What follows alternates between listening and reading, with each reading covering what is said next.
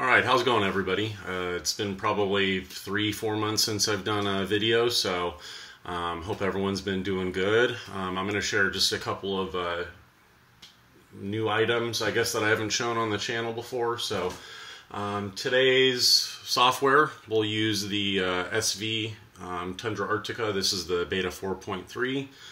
I waited to get this until I finished my second puck of the first 4.1 editions.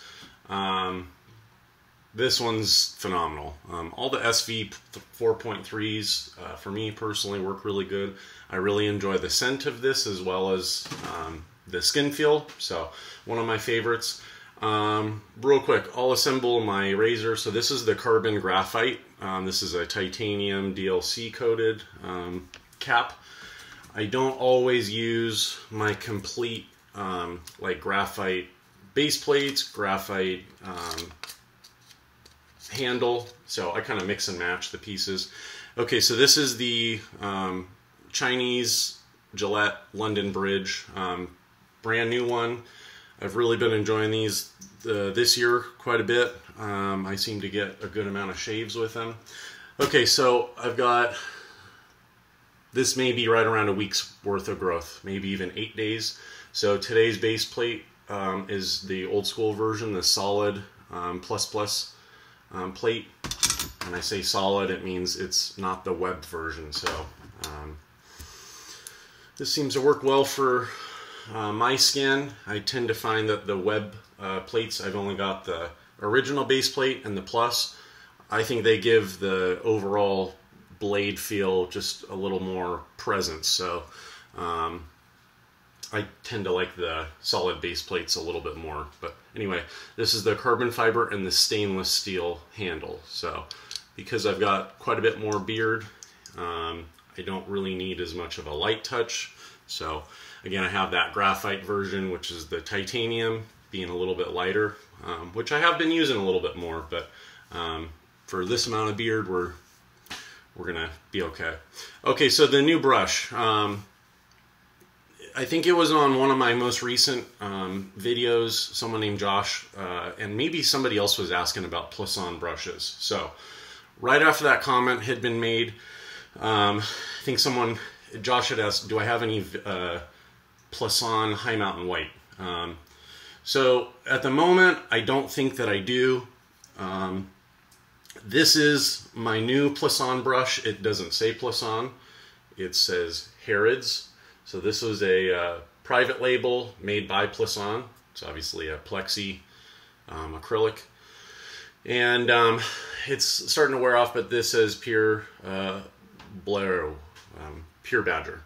So from what I remember, there's a certain time frame where Plisson might have had what they considered high mountain white grade hair, but maybe they hadn't been distinguishing and making a, like a sticker or an official grade. So I know that my first Plisson, the $500 horn, I think it was like, what size was it? I think it was a 28 millimeter. I forget the size, maybe like size 16 or something. I know that that one had pure blaireau, and then it said hot something, however you say in French, high mountain white. So I have had high mountain white brushes, but as I've continued to buy more and more vintage Plisson, personally, I don't really care what is printed on this. One of my all-time favorite Plissons was a pure grade. It was like a gray badger. So sometimes for me, the grade doesn't mean anything. It's kind of like when people were really getting into collecting Morrison Fondren, and you have that whole blonde badger label versus finest badger, and then sometimes they mean something different, sometimes they're the same. So for me, the best tip I can give to anybody is if you're really wanting to pursue seeing what like a vintage Plisson might feel like, your best bet, in my opinion, is to buy something that is from a like a third party, not like a vendor, so that when you are buying it, you can see the exact brush. So this one was bought on eBay. If you guys are on the forums, Church, that's his short name, John. He had posted a link to this, and this was $65 plus about the same shipping from Europe. So this is one of those deals where I just couldn't pass it up, and I'm really surprised that no one else tried to scoop it up. So I'm pretty lucky. But anyway, I wanted to load this up on camera so that if it helps anybody, you guys can kind of get a sense of what the tips of the hair might be like. So I'm assuming this is kind of like a, 60s or a 70s vintage Plisson. This might be the only, like the third shave that I've had a chance to use this brush. It's probably the biggest brush in my den that I will keep. I wouldn't want to go much larger than this, but I've got another brush right now that you guys will see later, probably this year, that is smaller than this, but it's been interesting just during the pandemic. I've gone through this. I hope I loaded up enough. Honestly, I probably didn't, but we'll just kind of see what's going on here. Not doing these videos for such a long time, it's kind of weird getting back into one if you're just not used to it. Yeah. So this thing will splay quite a bit. Yeah.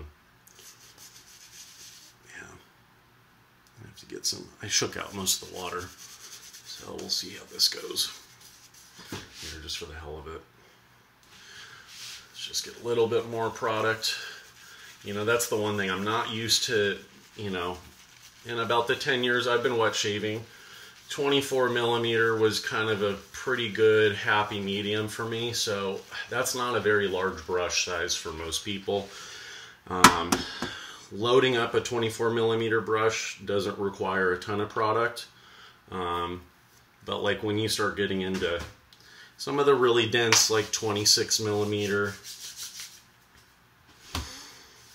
28, 30 millimeter brushes, those do take quite a bit of product. So for me, a brush this big just takes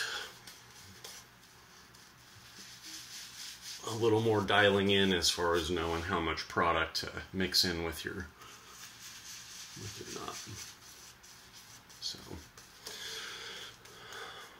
but yeah, this year, I apologize if, people have been hoping or wanting more content, but this year's had its challenges. The main thing is really just scheduling. I think next year is going to be quite a bit different, maybe a little more manageable for me, but just all my jobs have been really good during the pandemic. It's just my schedule is kind of spread me thin, and so I was hoping to do this video maybe even like 3 days ago, but I've just been so busy that I just don't have the energy to even care to shave off camera. So, but yeah, just working on pottery. I'm kind of in the middle of getting, I don't know, maybe like 30 more additional pieces, close to 40 glazed. I got quite a good chunk done last week. Alright, this is almost there, but also with this amount of beard, it's not going to get like my normal, like huge Santa Claus type stuff. So, this brush, with how rolled it is, it's really good hair. It's really soft. There's obviously enough splay, as you guys can see.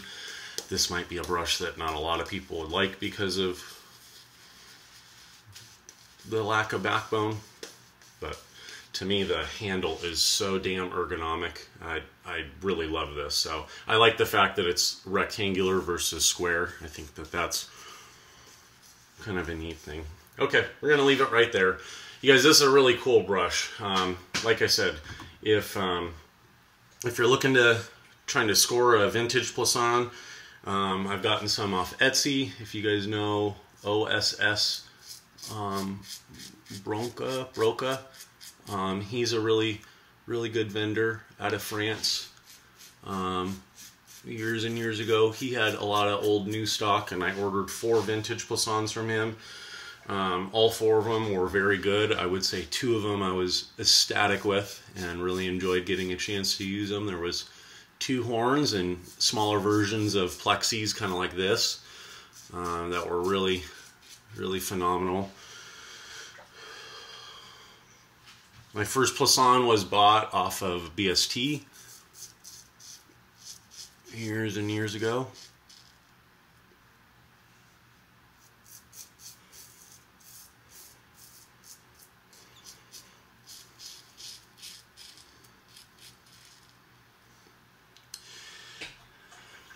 The only thing I can really tell or warn people is, you know, it's not the cheapest brush to buy. Whether you're buying it new old stock or buying current models, even purchasing used models, I think they offer a little bit, or they go for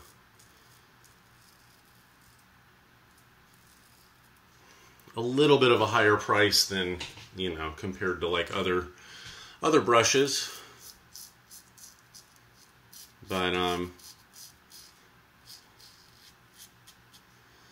But yeah, if anything, my recommendation, this is probably close to 20 or maybe over 20 Plisson brushes that I've now tried that are considered vintage.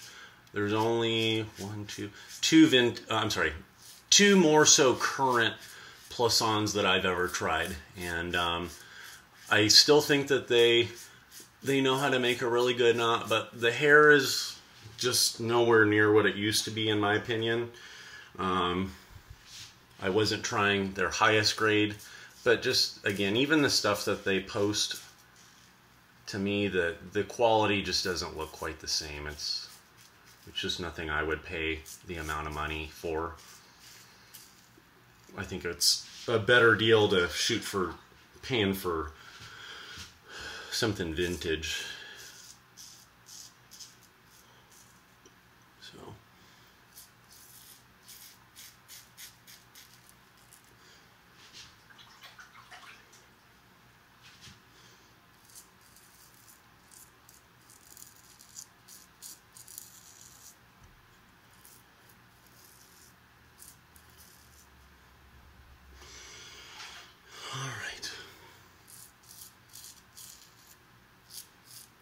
And then this spot, it's been acting up the last 3 days, so we'll see what this looks like, or if it bleeds.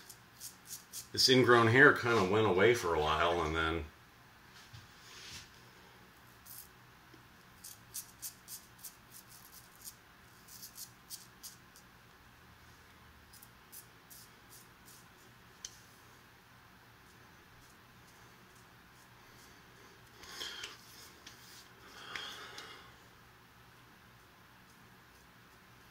alright, let's give this a splash. And so real quick, what do we have here? Okay, this is the Web Plus plate. Okay, so comparison to this Plus base plate, this has got a smaller gap, but a little more blade exposure. So I'm taking off the Plus base plate, and we'll do our second pass across the grain using this Plus webbed base plate. This little splash. Tundra Artica is a really nice formulation. I'm someone that's always enjoyed the. Let me rinse off these whiskers real quick. I just don't have a towel. Okay. Yeah, Tundra Artica for both the soap and the aftershave, at least for my skin, it's one of the best. So it's hard to say after so many releases that SV has like an obvious standout best, but I just think the ones to mention, for me personally are the Manna. Manna is an incredible ingredient that they've added to pretty much every one of the soaps. This Tundra Artica has Icelandic lichen and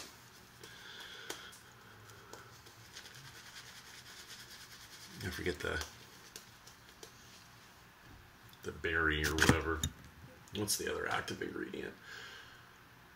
Icelandic lichen. Anyway, this one's got the most calming face feel as far as the aftershave. So I would say that if I'm not talking about the soaps by themselves, the aftershave and the soap combo, Tundra's really good. Okay.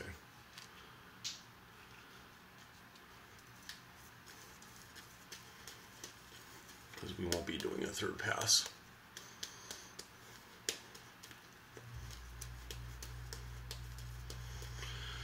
Okay. So we'll go across the grain and finish up. So just lighter touch.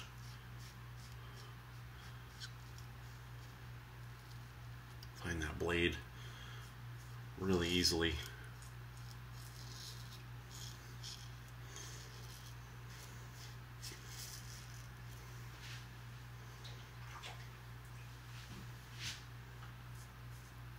So because I shave more often, it's been a while since I've let my beard grow like this long. But there is a little bit of like a, every once in a while I'll let my beard grow maybe an extra couple of days, and that might be because like I'm itching to use a badger brush. I've just dialed in a lot more this year the daily shaves, and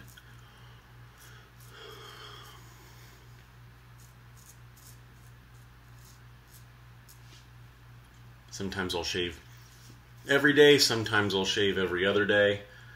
But the main idea is just that if I'm doing more close to daily shaving, the badger brushes don't feel that enjoyable.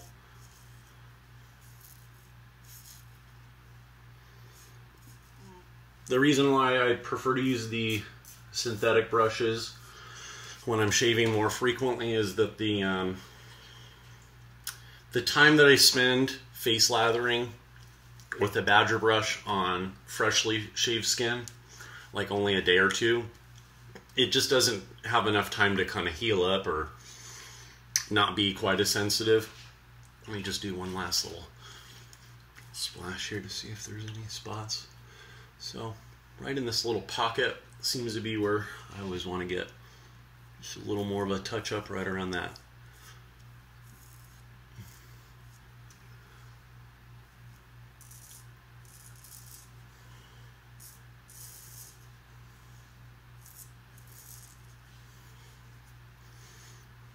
Okay, and then the last little part is a little against the grain.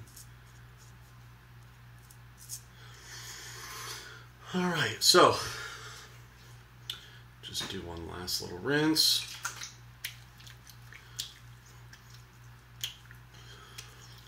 Alright, so I'm going to just do a little bit of cocoa butter. I'll just leave this water on. So, maybe not the most exciting video, but this is kind of an update video.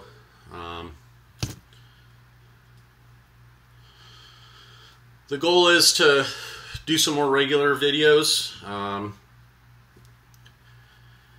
It might be closer to the end of the year when things start really easing up as far as my schedule.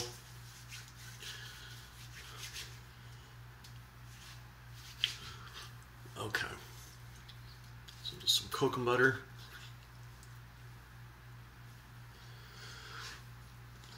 Not too bad on the nicks. I guess there was just kind of like that one. If anything, to give some notes on this scent, I do think that the rose is present. I do enjoy rose. I think this one has some woodsy scent to it. There is that sandalwood, arborwood. I think when I remember, was Tundra Artica released scent-wise because someone had requested that SV do like an arborwood based one? I think that was maybe the story. So, Tundra Artica aftershave. Yeah, this one, whenever, like if there's any burn, it's so quick. And this one just really, it's like, I call it liquid silk.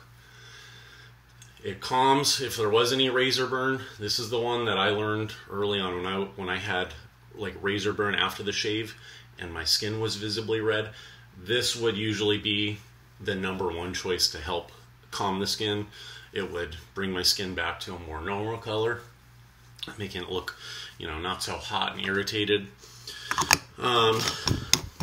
But yeah, so as far as this scent, it's not really strong in the sense of like, it's not super rosy, it's not real dry, it's not real like musky or like arborwood oud. This one's kind of like, if I had to say like scent strength from 1 to 5, maybe like a 3, maybe a 4. They haven't made this one into a fragrance yet, but I'm really looking forward to when they do that because I really enjoy this scent. Some of the SVs, I really enjoy the performance. Secondary to that, I still enjoy the scents. But there's a lot of other companies where the fragrance is a lot more kind of up my alley. But this one I really like. I think it's a nice blend. So, can't think of any other things. But yeah, like I said, you guys will probably end up seeing maybe 2 new brushes before the end of the year. I kind of have to hold off on one, sharing too many details. But there was one other thing I was going to mention. I don't think I'll end up getting to making any shaving soap before the end of the year. I have a feeling that's going to happen next year. I've already been kind of taking some notes throughout the year about what I'll probably end up using, and so I think what I'm going to do is, once I kind of have a little more free time and some, I don't know, once I have the time and the energy to get kind of my soap set up, as far as making, I'm going to start with just making a bunch of different body bars, and just kind of get some practice with that. And then the shave soap thing, like I said, it's going to be just kind of like for shits and giggles. Just kind of do it for myself, and then to, I don't know, just kind of see what it's like making shave soap. It's been a long time since I've made a soap. I think I did 2 batches. God, what was that? It was about 5 or 6 years ago, so it's been a while. But anyway, I hope everyone's doing good. I will do a video again sometime soon. I promise it'll be sooner than 3 or 4 months, but I'll try to get some pots in on the next video so you guys can see what I've been up to. If you guys want, hop on Instagram. My Instagram handle, if you guys want to see some of my pottery, is @ so all one, Zach's Pottery, ZACSPOTTERY. If you send me a request, I'll end up adding you to confirm you can see what I've been up to, you know, earlier this year on my ceramics. But like I said, if you guys want to see more, I'll post some pots in the next video when I do a shave. So until then, I hope you guys all have a good one, and I'll talk to you guys soon.